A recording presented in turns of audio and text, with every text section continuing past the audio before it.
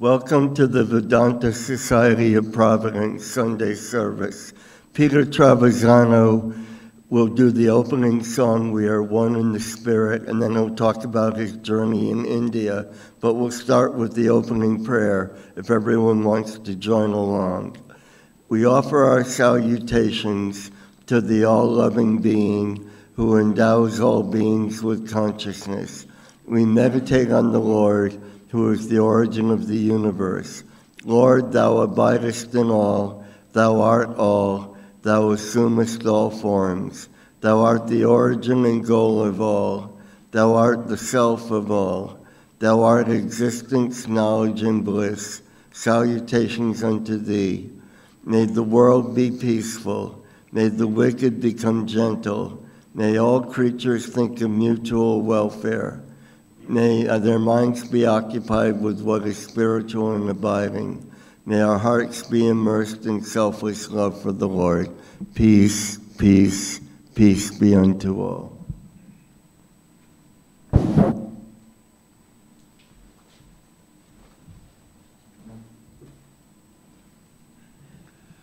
Thank you, Charlie.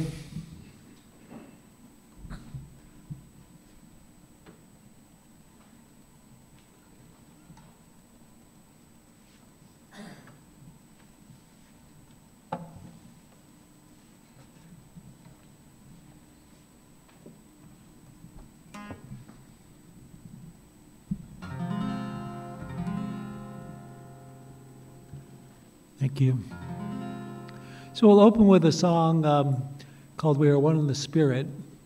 And I chose this song for two reasons. One, it was a favorite of Swami Sarvagatananda, who will make reference to a number of times during this conversation about India. And also, I think it really speaks to one of the themes that I'm going to be talking about tonight, which is the spirit of the Ramakrishna mission in India, which to me really emanates from the divine loving consciousness which is in all of us and manifests itself in the loving service that they perform throughout India. So we'll start with this song. We are one in the Spirit, we are one, we are one. We are one in the Spirit, we are one, we are one. And we're all mother's children in the sun, in the sun. We all can help each other by our love, by our love. We all can help each other by our love. We are one in the Spirit, we are one in the Lord. We are one in the Spirit. We are one in the Lord. And we pray that our unity will this day be restored. And we know we are God's children by our love, by our love. We know we are God's children by our love.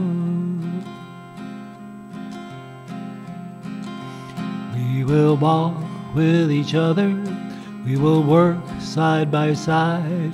We will walk with each other. We will work side by side. And we'll sing the song until the words are echoed far and wide. Till all people are united in one love, in one love. Till all people are united in one love.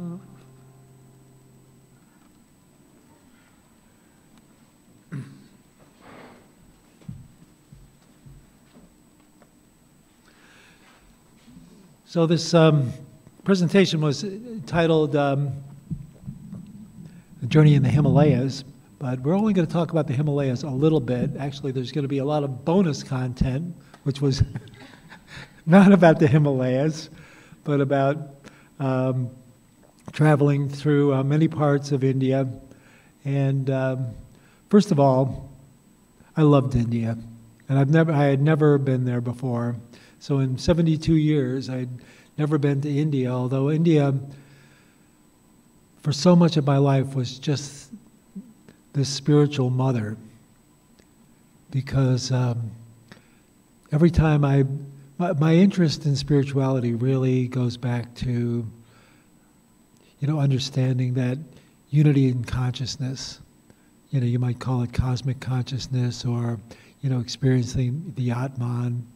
But all of that seemed to me always, as I looked into it, it always seemed to emanate from India somehow, one way or the other, whether it was in Hinduism or Buddhism or through the wonderful work of Mahatma Gandhi and his, nonviolent practice. All of those things meant so much to me, and it really was only just a matter of time before I found Vedanta and Ramakrishna, because all of those paths really lead back to Thakur, I think. So, first of all, how many people here are from India? Okay. And how many people here have been to India? So, everybody here knows at least as much about what I'm going to be talking about as I do.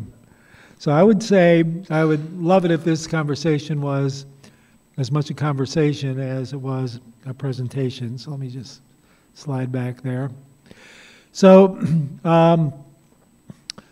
also special thanks to Swami Yogatmananda, who made so many arrangements for me and put me in touch with all of the many places that I traveled to.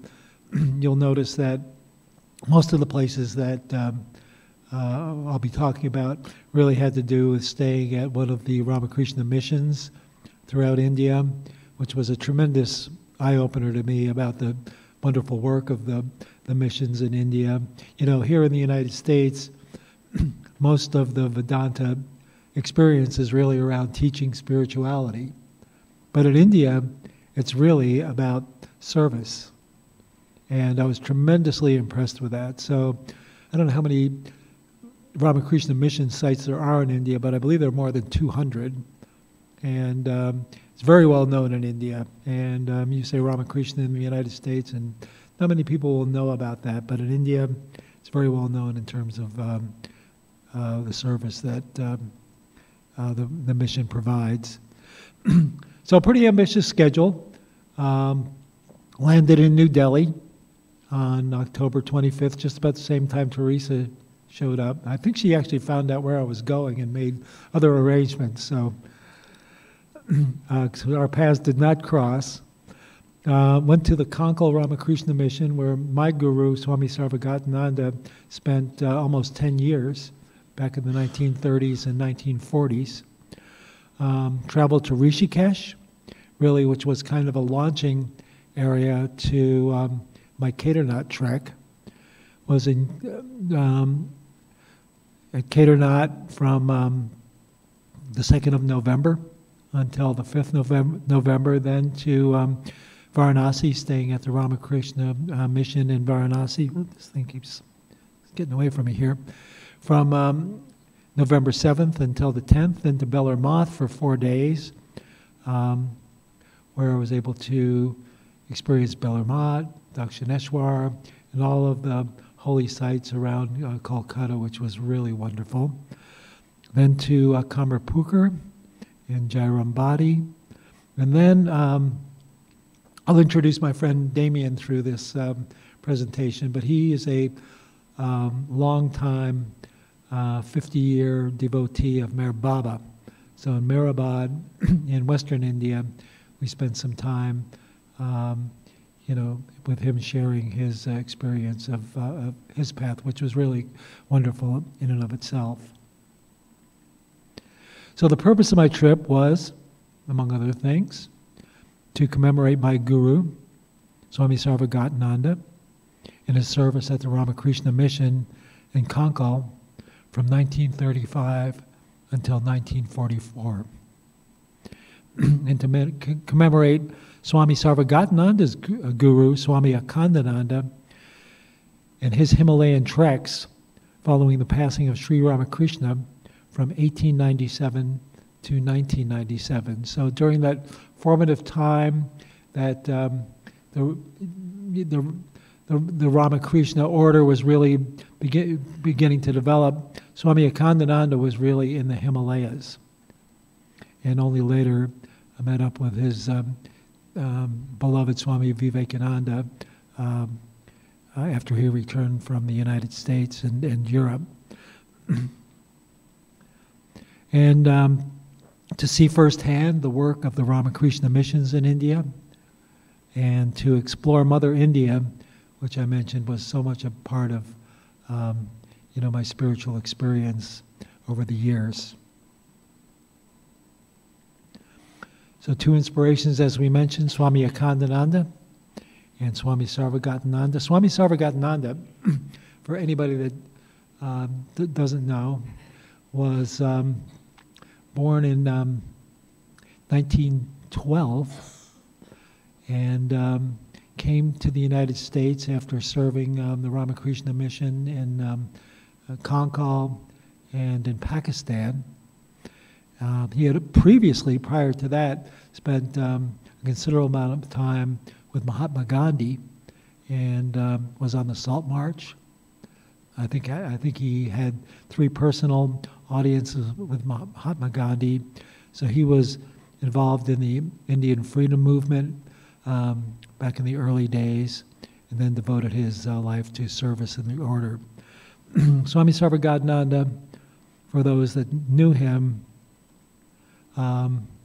were blessed to have the experience of a really illumined soul. He was a loving being, and from my experience with it, was a very enlightened person, and that was a blessing to have had a chance to spend time with him in my lifetime. And then his guru was Swami Akhandananda, so he was a disciple of a direct disciple of Ramakrishna's.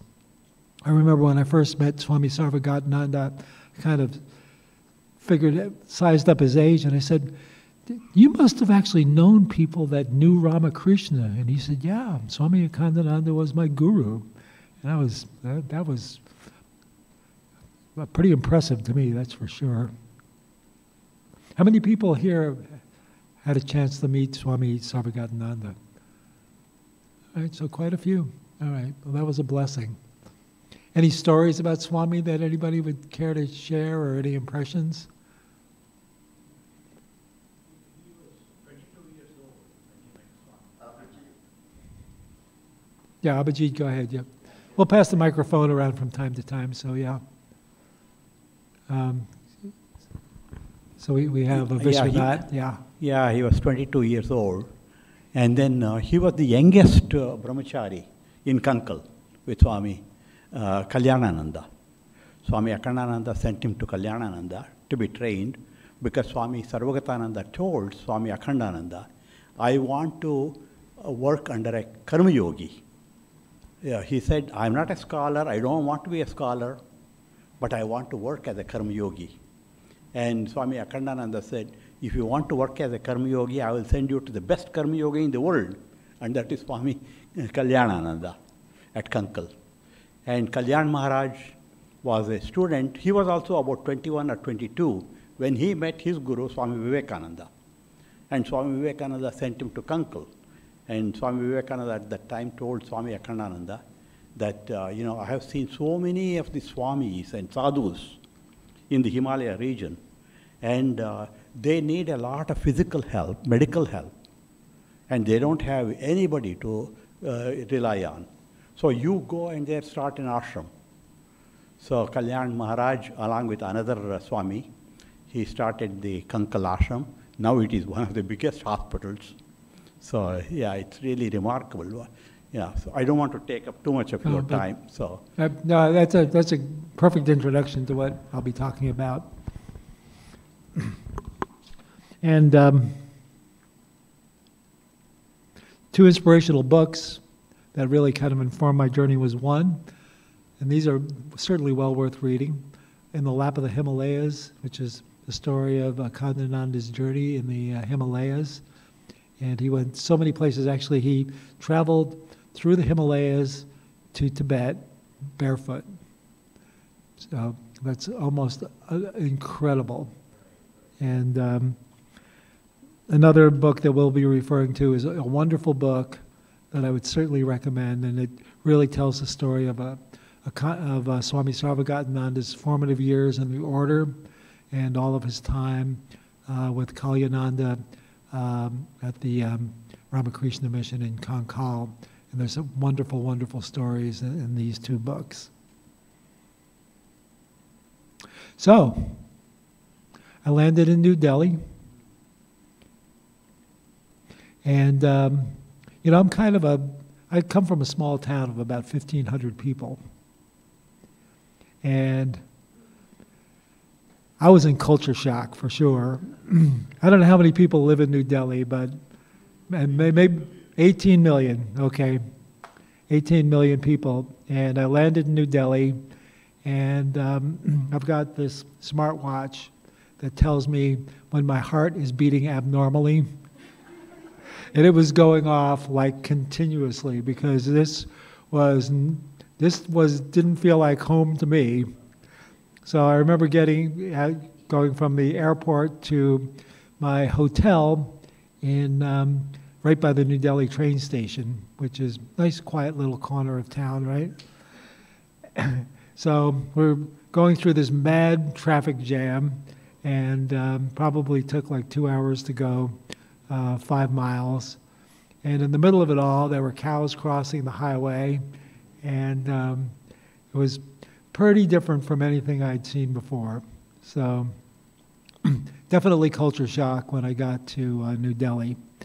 But not far away from the hotel that I was staying at for a few days was this quiet little place in New Delhi, the New Delhi Ramakrishna Mission. And in the middle of all of that chaos, there was this island of peace and serenity, and something I could really relate to. And I couldn't quite find the temple itself, but what I found initially was there was a work area, and they were teaching kids how to use computers and developing technological skills. So this was a good introduction to the, this thing keeps moving around, to the Ramakrishna Mission. And I didn't do a whole lot of sightseeing in New Delhi, but the people in New Delhi were just so sweet. And I kept hearing, you know, be careful in India, be sure to keep your money in a money belt and don't trust anybody. But everybody that I met on the street in New Delhi was really great. And these guys would walk up to me and just start talking, and I was thinking, whoa, you know, I'm gonna get ripped off here. But all they wanted to do was find out where you're from. If you're from America, that's great. And take a selfie, and at the most, maybe direct you to their father-in-law's tuk-tuk stand or something. But, you know, everybody was just so sweet. And I'd walk along, and I'd see these bands of kids walking along, and they just would, you know, be so you know, wonderfully cheerful. And I just loved being there. In fact, my experience of India was just this undercurrent of love and peace, even in this chaotic setting, which India often really is. You know, there's 1.5 billion people in a space about a third the size of the United States, so it's crowded, and there's a lot of commotion, but there's also a lot of harmony in India. And a little quiet street scene, which was nothing like my town of Phillipston, but there's wires hanging down and people going in every possible different direction. And of course, the traffic.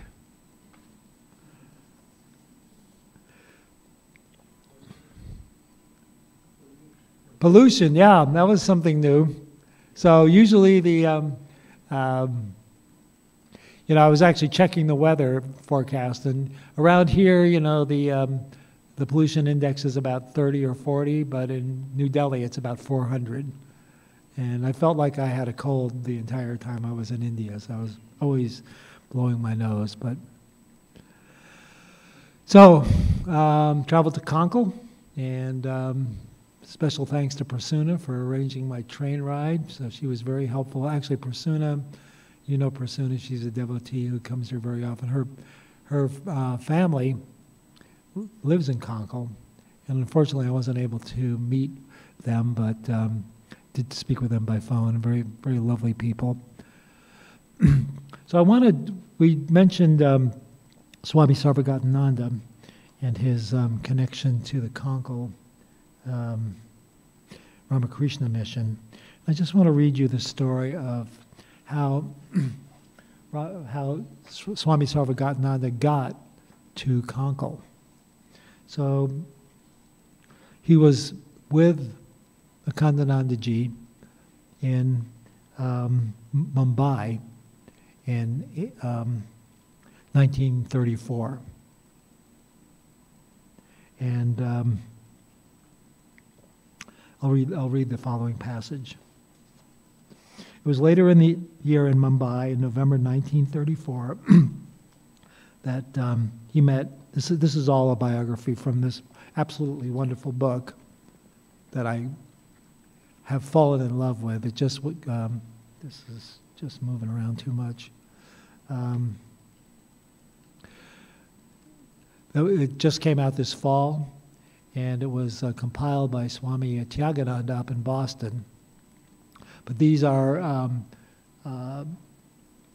conversations that Swami Sarvagatananda had with a woman who became a Vedantic nun.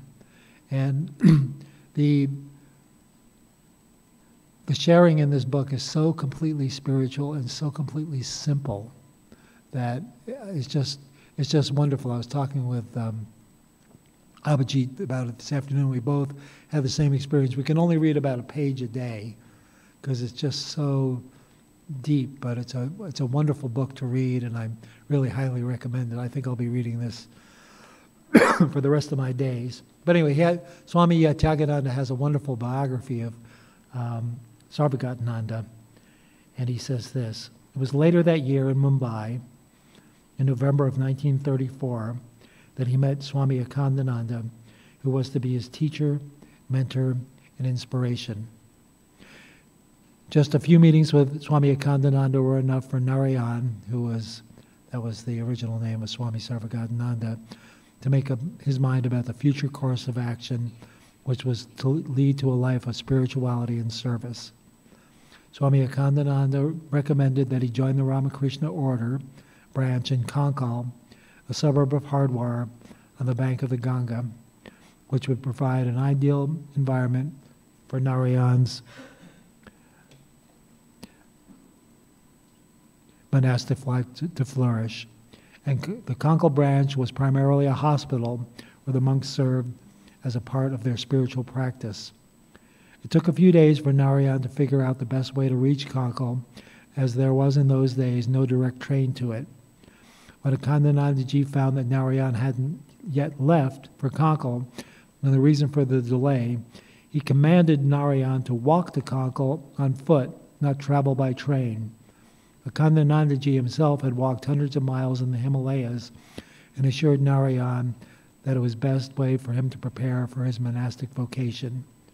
He also specified 3 conditions: to do no sightseeing on the way, to carry no money, and to subsist on a single meal every day. With Swami Akhandananda's blessing and firm determination animating his heart, Narayan set out on December 3rd, 1934. His experience during the long walk from Mumbai to Hardwar are the stuff of legend and are clearly cherished by his students and devotees. It was an arduous walk of nearly 1,000 miles to be done with bare feet. Some description of it can be found in the absorbing book, You Will Be a Paramahamsa. The long walk was filled with hardships. When Narayan reached Nasik, he met a monk named Nepali Baba, who advised him to wear an ochre cloth in order to make his journey easier. Narayan hesitated, since he hadn't yet been formally ordained. Nepali Baba told him that nobody becomes a monk. You either are or you are not. In your case, you are. December 14th, 11 days into his walk, Narayan's endurance was tested. He reached a breaking point of exhaustion and thinking that death was near, he lay himself down under a tree with a prayerful heart and fell asleep. He was awakened by someone who, seeing his condition, lifted him up and took him on a bus to a town named Dhulia. There Narayan was taken to the house of a lawyer, whose home he discovered a shrine dedicated to Sri Ramakrishna. It turned out that the lawyer was a disciple of Mahapurush Maharaj. Narayan spent the night before the altar looking at Sri Ramakrishna, weeping profusely at the grace that he was being shown, with what a stranger noticing him, picking him up and driving him to the welcoming home of a devotee. This incident completely changed Narayan's outlook on life. He said later that he had faith, but his faith had become real that day. Quoting the Gita, he would say that the Lord literally carried him that day. After this inspiring situation, his walk to Kankal thenceforth had no major problems. He walked barefoot, slowly and steadily, with firm determination, reaching the Kankal ashram on February 7th, 1935. Was welcomed by Swami Kalyananda, who told him that Swami Akhandaji had written to him saying to take care of this boy. Under Kalyananda's loving tutelage, a firm foundation was laid for Narayan's monastic life.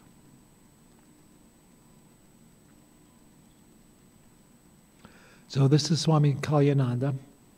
So he was a direct monastic disciple of Vivekananda, and he founded and led the Ramakrishna mission in Kankal from 1901 to 1937.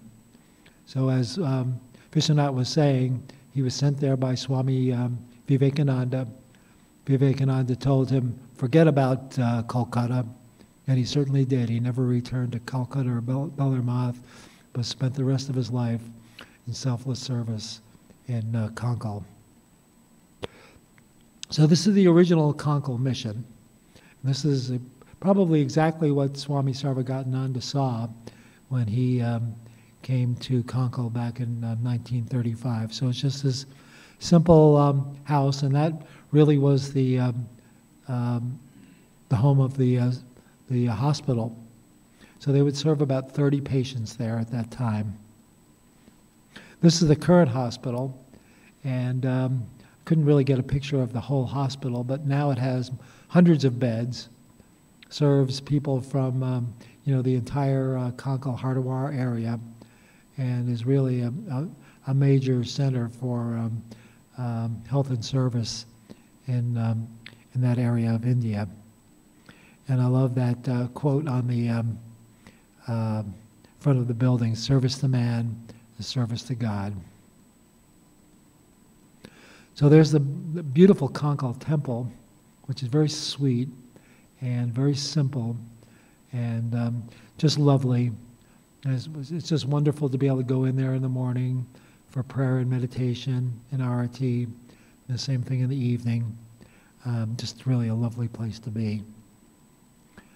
And since I was right next to Haridwar, got a chance to take a dip in the Ganga at Haridwar, so that was my first experience of the Ganga. But it was a beautiful place on a beautiful day, and really, really great memory of Haridwar. And this was in the middle of the Cricket World Cup, right? And so I guess people are playing cricket all the time anyway, but this is kind of a typical situation where people are playing cricket with a box for, I guess, a wicket. And I enjoyed watching these guys play, and they were pretty good, I can tell you that.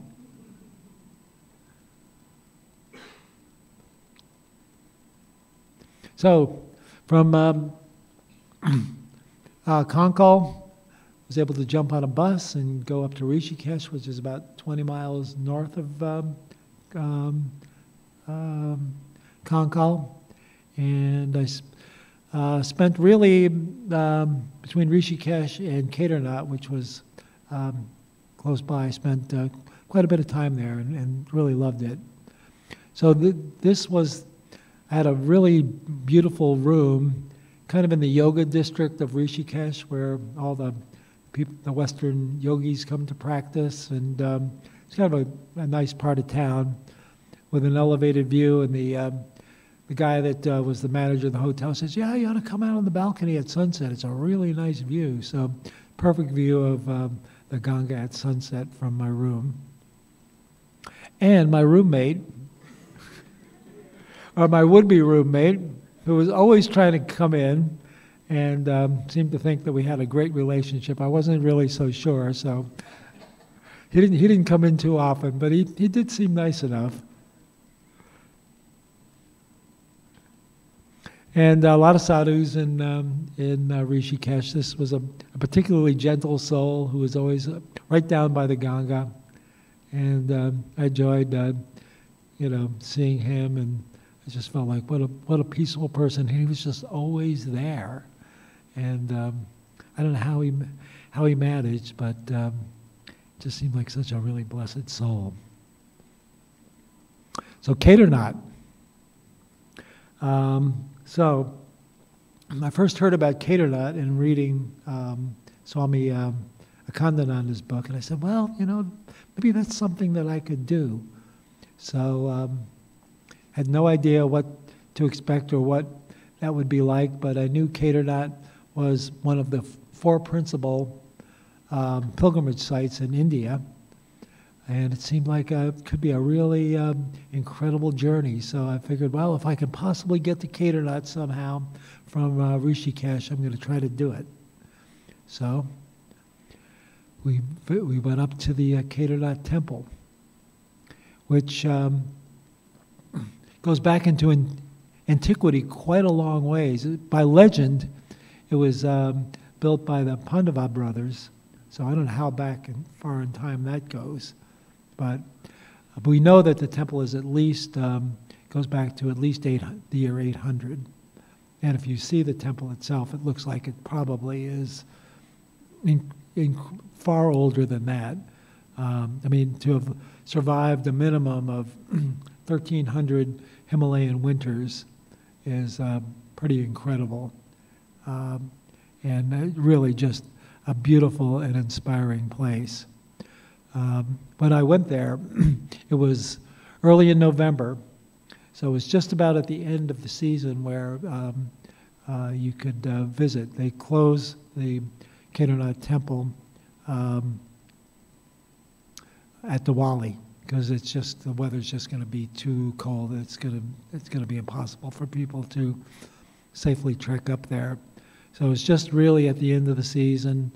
As I was making the trek, the snow was beginning to come down, and it just made it so beautiful. The snow was just covering the Himalayas, and they're not too far distant. Kedarnath's at about 12,000 feet, but right behind it, like you could almost touch them, are Himalayas of about 22,000 feet. So it's an incredibly beautiful spot. So here's the path to Kedarnath. So you start at the village of Kedarnath, which is at about 6,000 feet, and make a trek to 12,000 feet.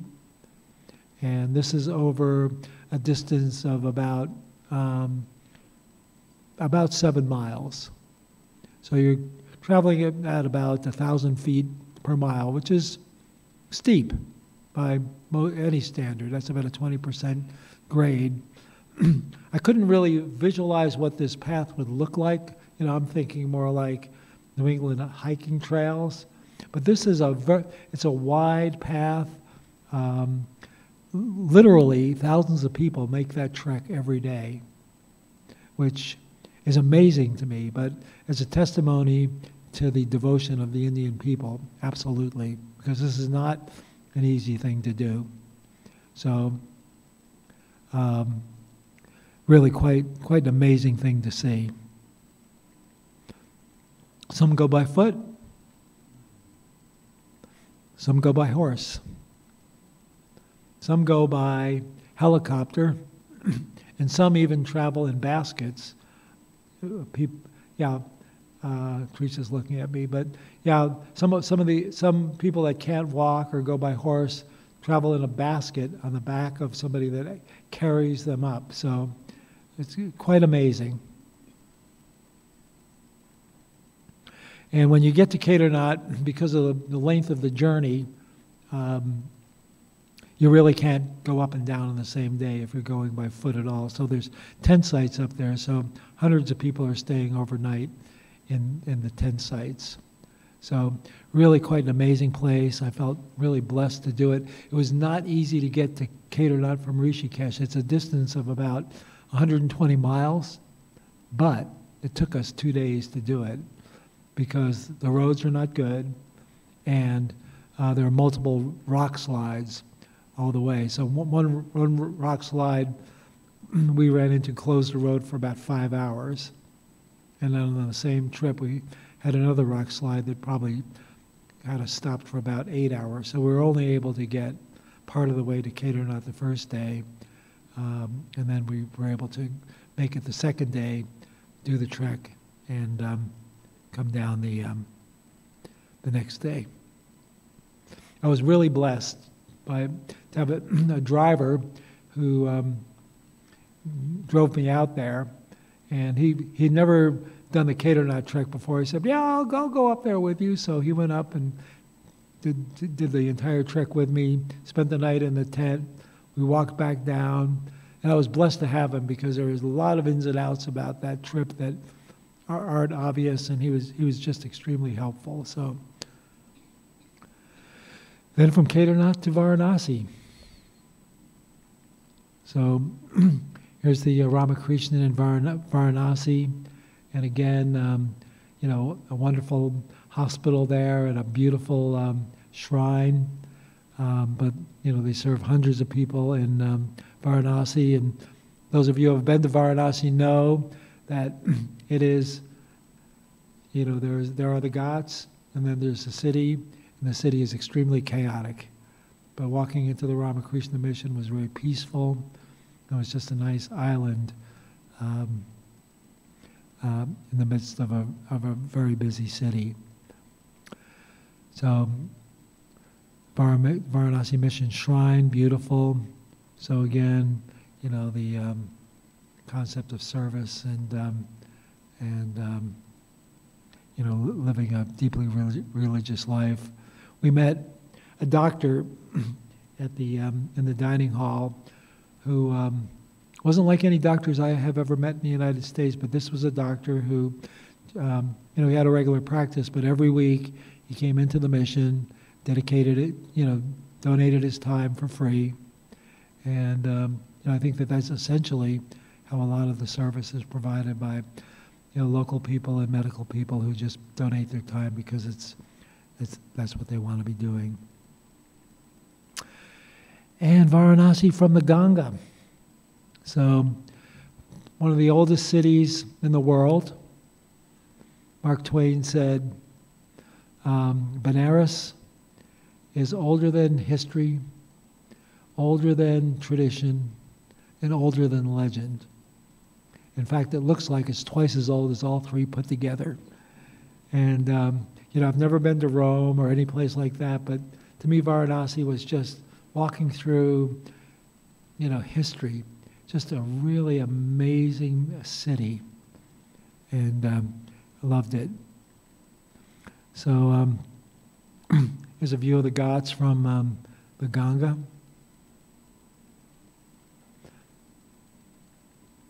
And a cremation ghat.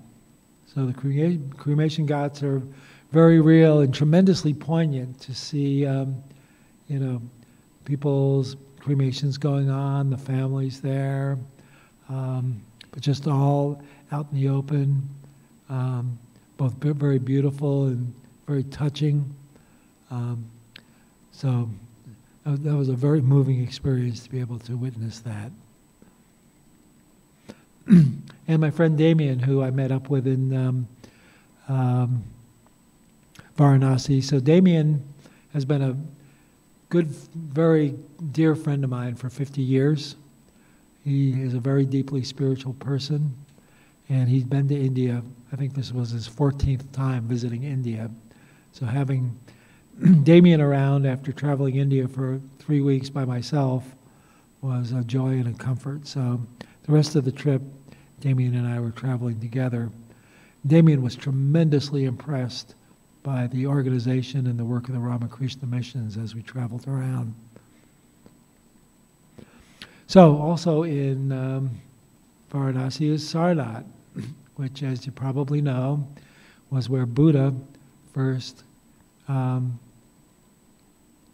did his public teaching. So in the foreground there, you can see what were probably where the monks lived, and so that was basically a community of monks. And in the back, there's a kind of a tall structure that's the stupa, where Buddha first gave his first public talk. So it's a very sacred place, and it was really beautiful to visit there. So there's a museum in Sarnath which was amazing, but a lot of just beautiful, and a lot of Buddhist artifacts, a lot of Buddha's bones were there, and just a tremendously powerful experience. And then, of course, got to meet up with some more Indian kids, which we always enjoyed, so definitely some charming visitors. And we just loved this chai guy who was out in front of the Ramakrishna mission, but he had the best chai ever, and he always had a smile on his face, so we never failed to get chai from our friend there. And I was amazed that they served chai in these terracotta cups, which are great because they basically eliminate any litter. So you just drink from the terracotta cup and toss it away. And but that was great, and he was just kind of a wonderful person to be able to see every morning. Then to Bellarmine. And this was right in the middle of Diwali. So here's Bellarmine, decked out in full Diwali regalia, and really beautiful. The lights were just fantastic. And some monks and brahmachari kind of enjoying the Diwali scene there at Bellarmine. And some young ladies enjoying the Diwali lights.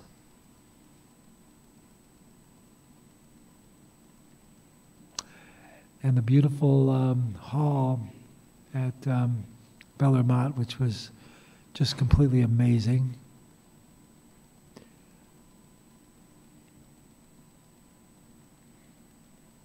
And the Ramakrishna shrine. So this was all during Kali Puja. So lots and lots and lots and lots and lots of people at Bellarmine. And I can tell you one thing, you don't get a whole lot of sleep in Kolkata when it's Kali Puja, because they don't just set off firecrackers in the evening. There are bombs going off until like 4 o'clock in the morning. And I mean, it was loud. And so maybe I think the local ordinance was they needed to stop setting off the firecrackers at 11, but yeah, that just was not going to be happening. So yeah, a lot of celebration and a lot of very enjoyable, but not a lot of sleep. Beller Guest House was a great place, and these were our fellow guest house friends. Every one of them really brought, their own lifetime of spirituality to, coming to Bellarmine. But in the center, there's an Indian American couple who are just lovely. The gentleman in the gray shirt was from Brazil. A wonderful devotee with tremendous enthusiasm. My friend Damien in the blue shirt in the back. And the woman on the far, right, was really an amazing person. She was from Hungary. She had just completed translating the Gospel of Sri Ramakrishna into Hungarian. Very dedicated soul.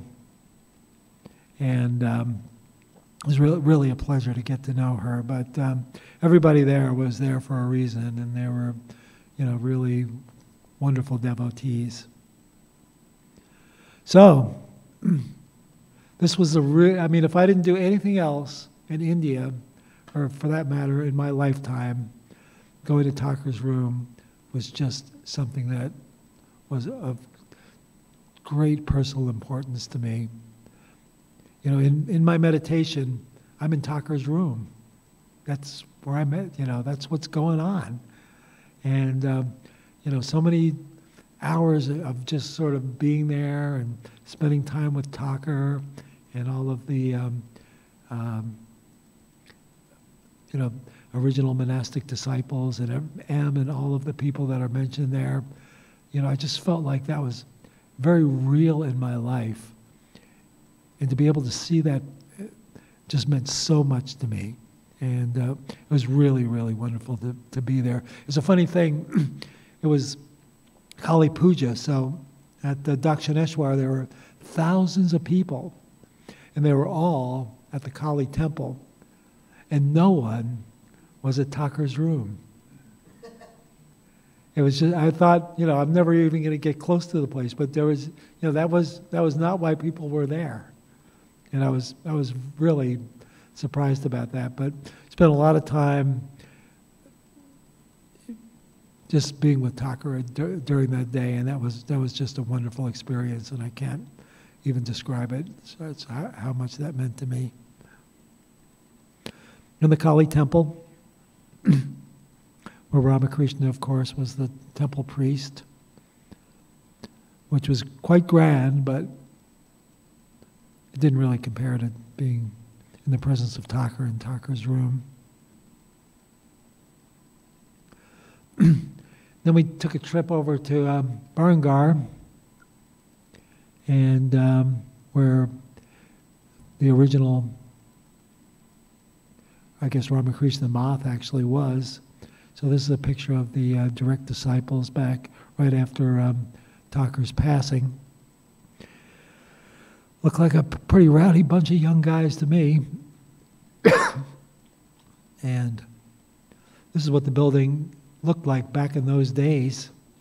So they say it was haunted by ghosts, and people would not even want to walk past the place. But that was that's where the Ramakrishna mission got its humble beginnings. And this is what it looks like today. And, service going on there all the time. It's a moth for monks, and a lot of service to the area. So it was really great to see that. And we took a little side trip to Holy Mother's home in Kolkata, which was wonderful.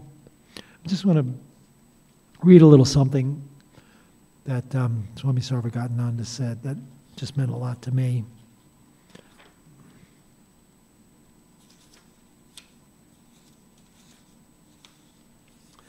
He talked about the Holy Trinity, Ramakrishna, Vivekananda, and Holy Mother. And he said, Ramakrishna is truth in its totality, God in his fullness. Vivekananda represents the truth in a philosophical and scientific way that any rational person can accept. Holy Mother is not an instructor. She is an exemplar. She followed Ramakrishna's teachings to perfection and embodied them for all to see.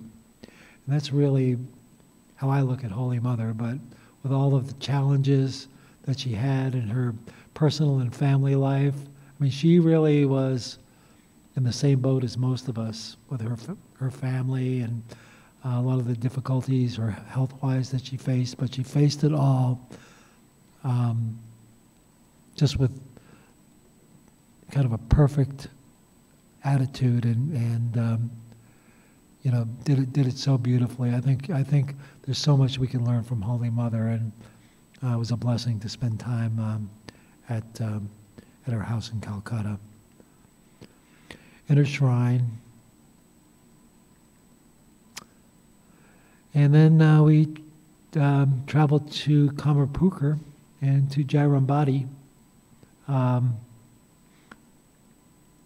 loved being there. These were so different from being in the cities of India. I mean, Kamarpukur and Jairambati are like islands in the middle of a sea of rice. That's really how I looked at it. But they're not very big towns, and you can really see not that different from probably the way it was in some ways back in the 1880s. There are people out harvesting rice. A lot of that rice was moving by by wagon, by horse, or by mule. So things are not entirely different. It was wonderful to see Ramakrishna's family compound, where Ramakrishna grew up and spent his time, and their temple. I mean, that to me meant so much to be able to spend time there. And took a little dip in the Kamarpukur tank, so I got to jump in and take a pretty good swim out there. This was November, but it's still plenty warm in India, so loved being there and loved being at that tank, which is so much the source of Ramakrishna's stories, both in the Gospel of Ramakrishna and his biography. So it was really wonderful to be there. In Jairambati. So this is where Holy Mother lived, in that compound. Her bedroom.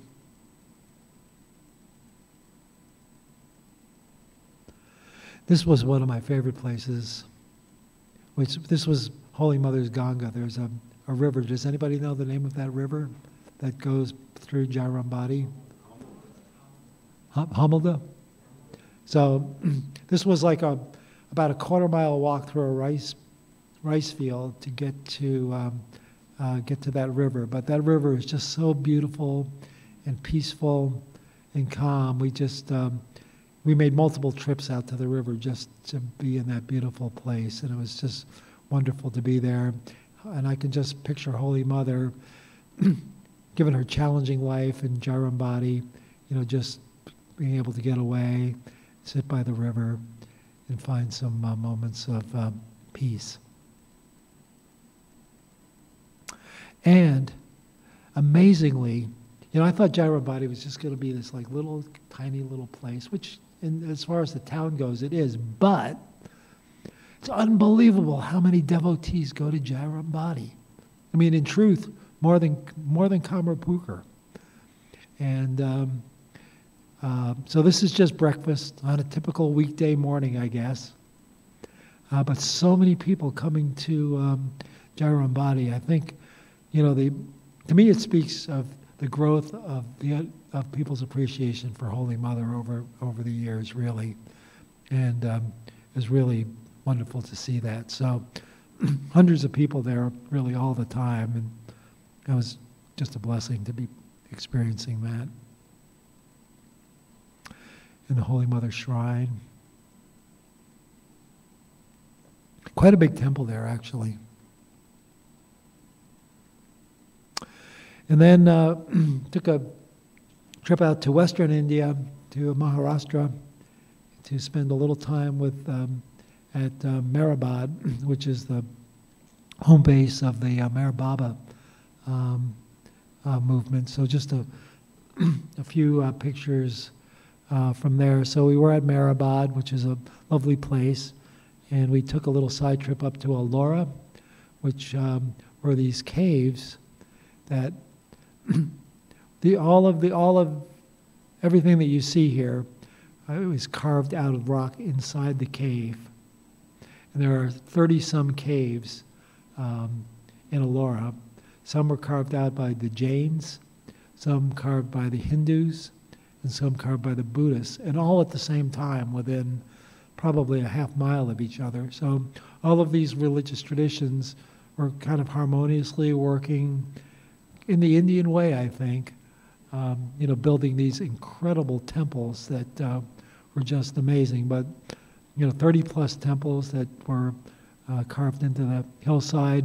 Ellora was kind of a caravan route traveling down from Pakistan and probably Afghanistan along the trade routes down toward Delhi.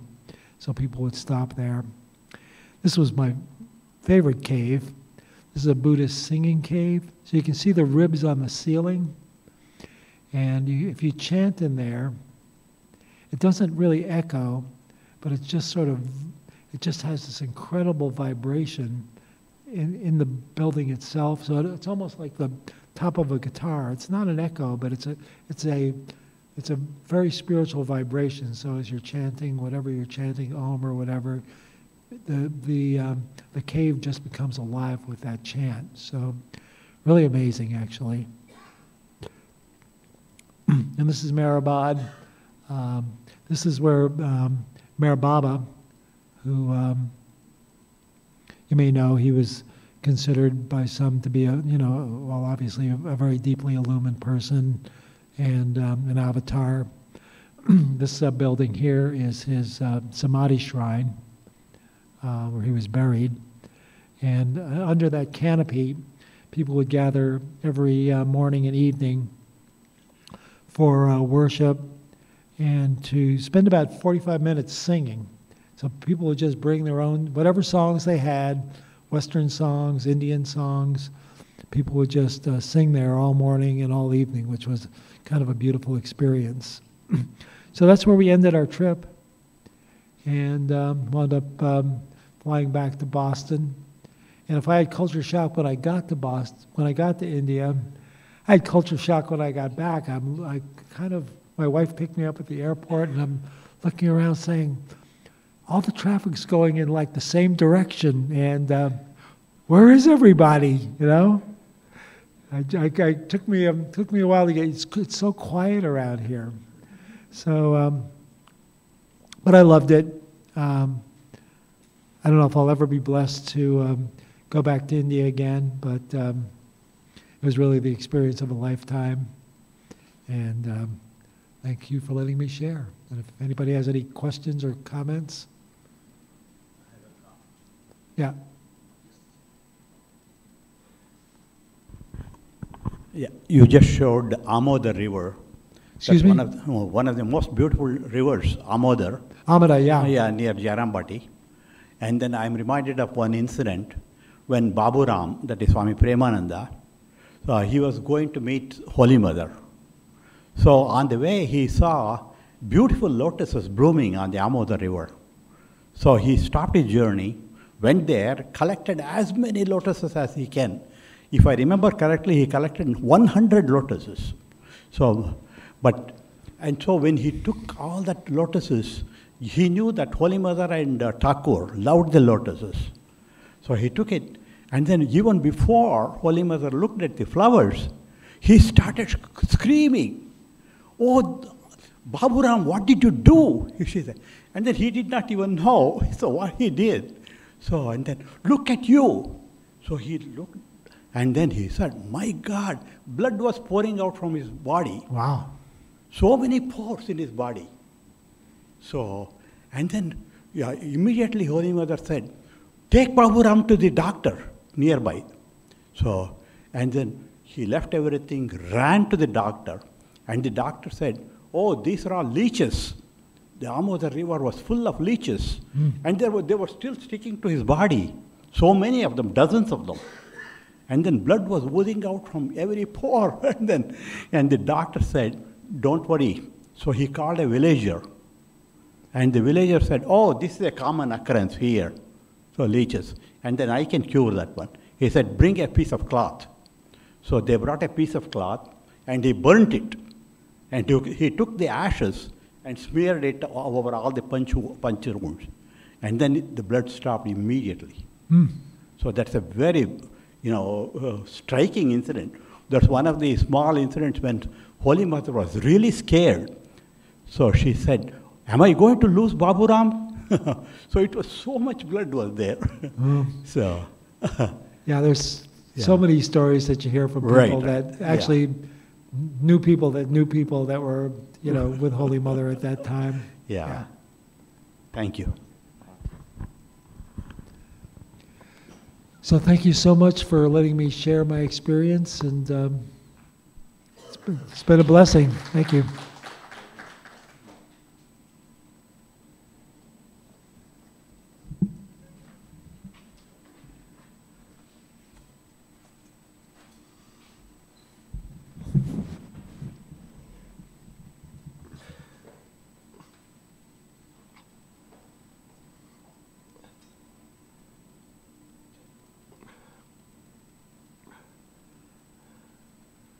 Okay, what we have coming up is Swami Yogatmanandaji will be back on Monday afternoon, so we'll have the Tuesday evening class on the Gospel of Sri Ramakrishna, the Friday class on Srimad Bhagavatam, and next Sunday is February 11th, right? Oh. Well, I don't have the March. Oh, March 10th, we have the full day's worship of Sri Ramakrishna to commemorate his birthday. That was easy enough. All right, so, and we also have morning and evening meditation. The door is open in the back for that. And I'm all set up, Abhijit. Okay, so the closing prayer. And afterwards, you're invited to have arati in the shrine. Leave your shoes where you are. We don't like them piling up at the door. And then we'll have soup supper afterwards. So we'll have the closing prayer. May the divine, everybody can join in, may the divine, who is Father in heaven of the Christians, Holy One of the Jewish faith, Allah of the Muslims, Buddha of the Buddhists, Tao of the Taoists, Great Spirit of the Native Americans, Ahura Mazda of the Zoroastrians, and Brahman of the Hindus, lead us from the unreal to the real, from darkness to light, from death to immortality. May the all-loving being manifest himself unto us and grant us abiding understanding and all-consuming divine love. Peace, peace, peace be unto all.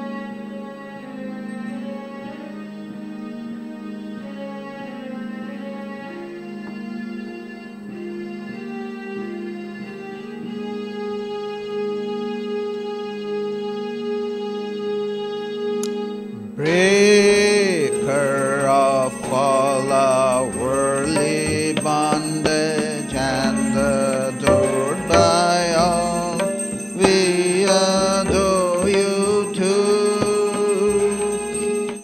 Endless Lord, assuming human form, stainless Lord, assuming human form, transcendent yet filled with love. You free us from the stain of sin. in an ornamental world. Consciousness is a form. Your eyes always purified by knowledge. Your eyes always purified by knowledge. Looking at them, delusion is gone. Ocean of shining love and feeling, ever inebriated in your infinite love. Your feet always dear to your devotees. Your feet always dear to your devotees. Form a boat to cross this world. Revealed to us as God incarnate and the Lord of all things, helping us join with you.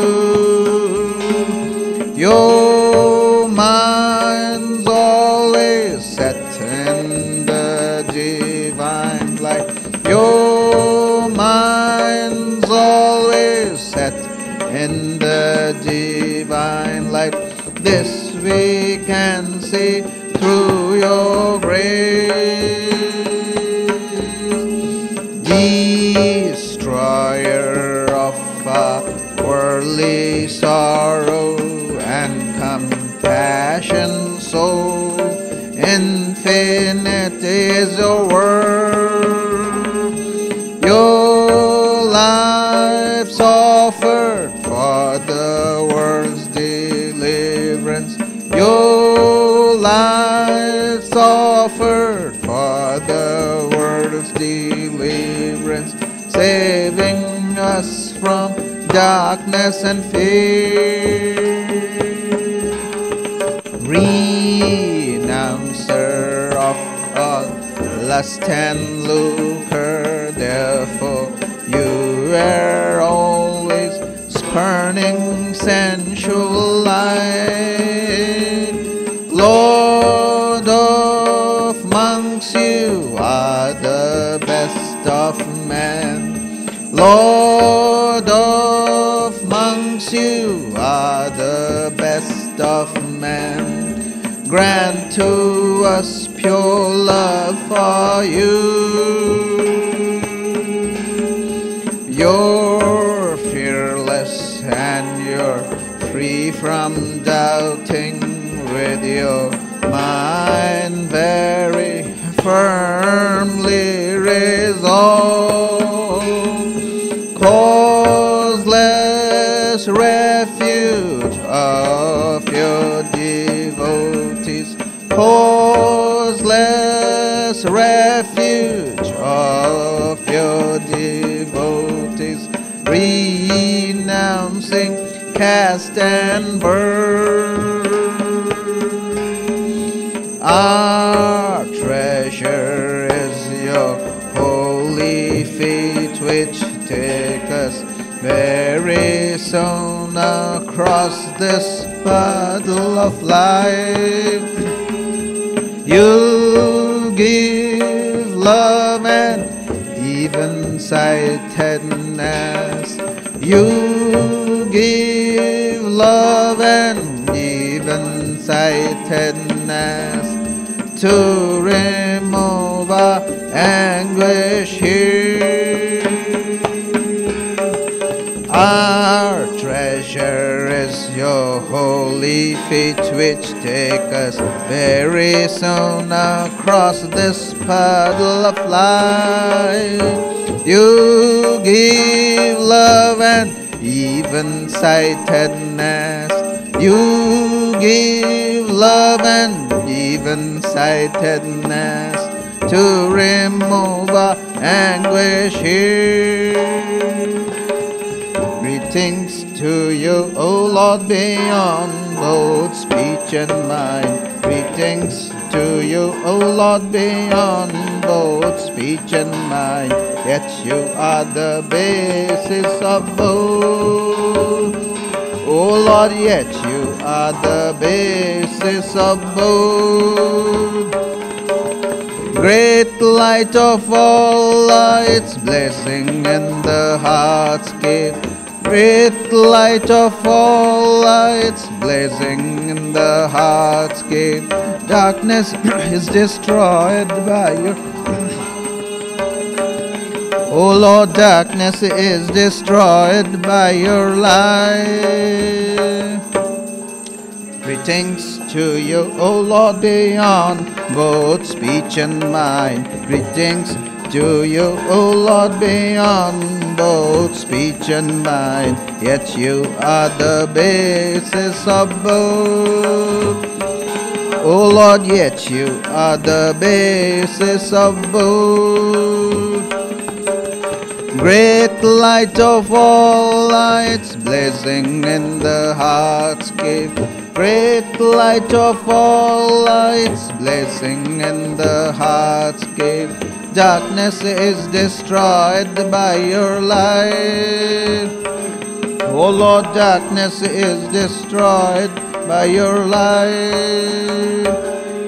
Dhe langa ranga bhanga, these are all the sounds of mridanga. Dhe langa ranga bhanga, these are all the sounds of mridanga. Spiritual songs devotees are singing for your worship divine.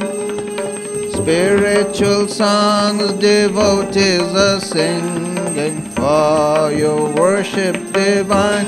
Jaya Jaya for your worship divine. Haru Haru for your worship divine. Shiva Shiva for your worship divine. Breaker of all our worldly bondage and adored by all, we adore you too. Jai Shri Guru Maharaj Ji Ki Jai.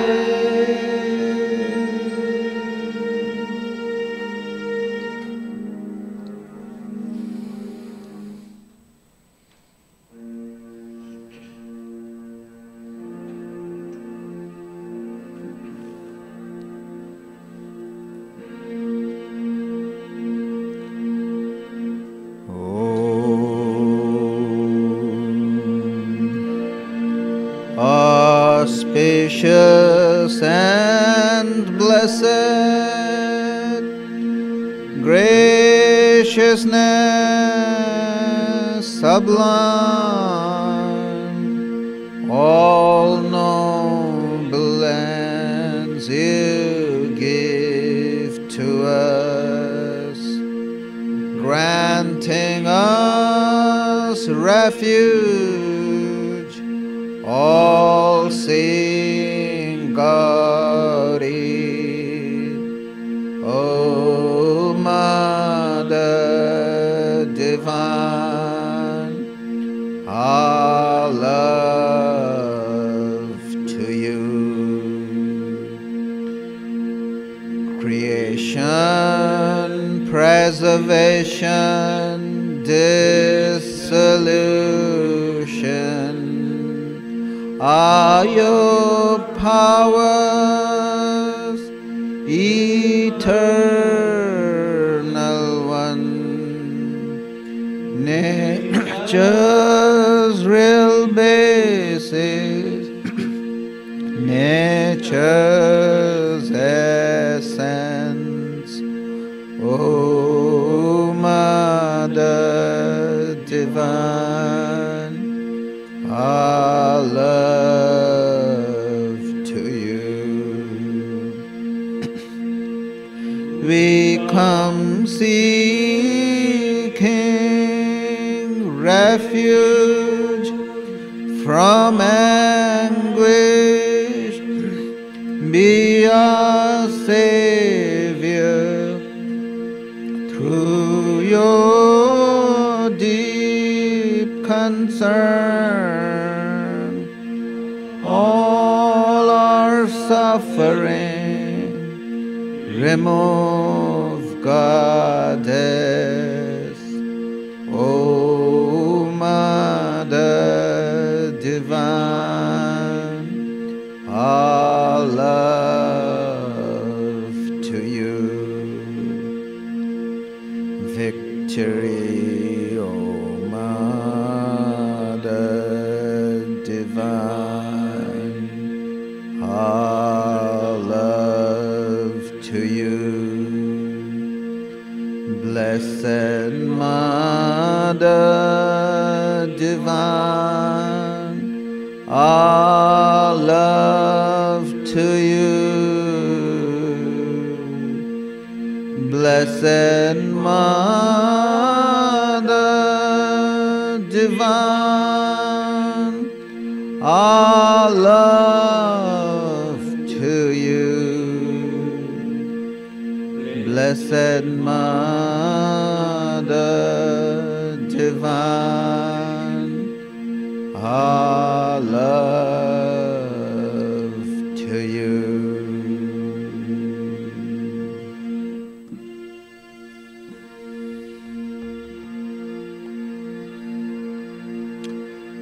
Jai Shri Ram Krishna Dev Ki Jai. Jai Shri Sarda Devi Ki Jai. Jai Shri Swami Vivekananda Ki Jai. Jai Shri Buddha Dev Ki Jai. Jai